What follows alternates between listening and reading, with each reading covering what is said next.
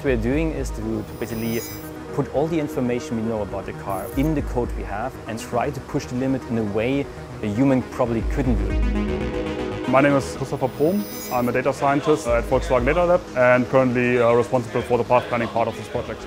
Yeah, so essentially all the different parts of Volkswagen Group collaborating on this project.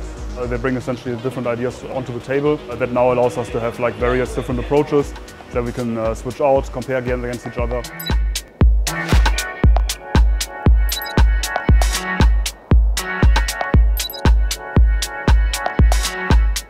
Do I look there to you?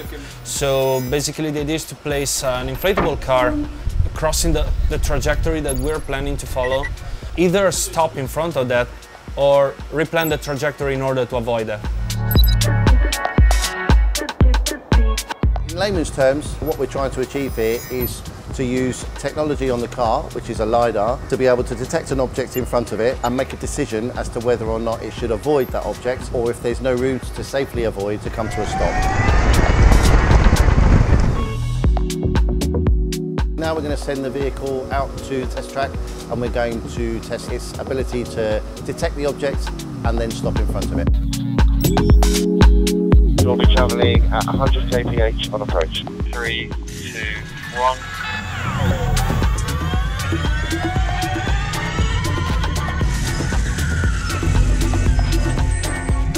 I think if you wanted to impress somebody, that would be the way to do it. We've got a mechanic actually measuring the distance to the obstacle. Your variance can be up to ½ a metre each time. It's quite a difficult thing to consistently stop in front of the target. So in the test we bumped into the obstacle and the driver was probably not very happy about that, but we as data scientists are very happy about it because that shows us the limit of our model. We know where the limits are and now we can adjust all the model. We are here to test in the real world, so when things happen that are actually not foreseen for us, this is really the data we are interested in, because everything else we have in the simulation.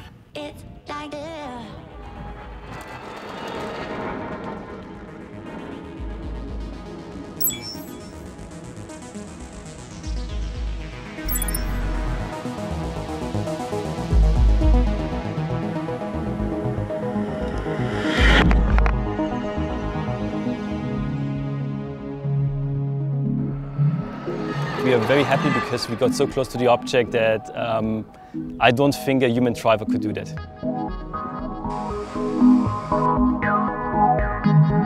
When I was in the car, I was approaching it at quite obviously a substantial speed, and you think to yourself, if this is real, you really would hurt yourself or die, and it did feel like the car actually took over and saved your life if it was a real scenario. I was really impressed, yeah, I thought it was really nice and smooth, and the car just responded how a human really should drive.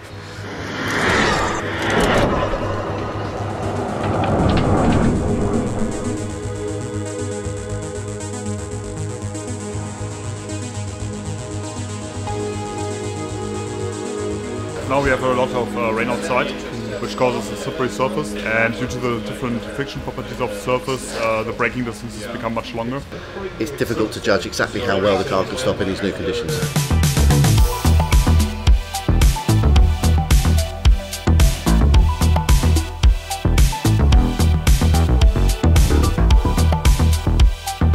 Launching 3, 2, 1.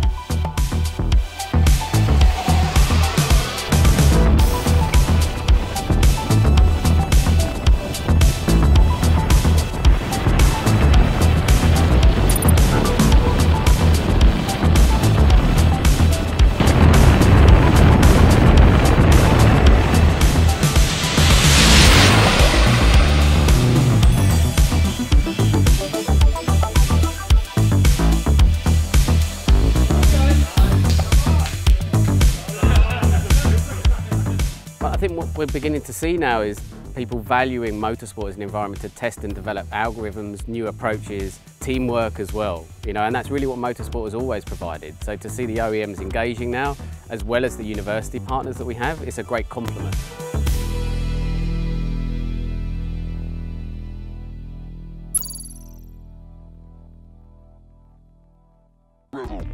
Roborace.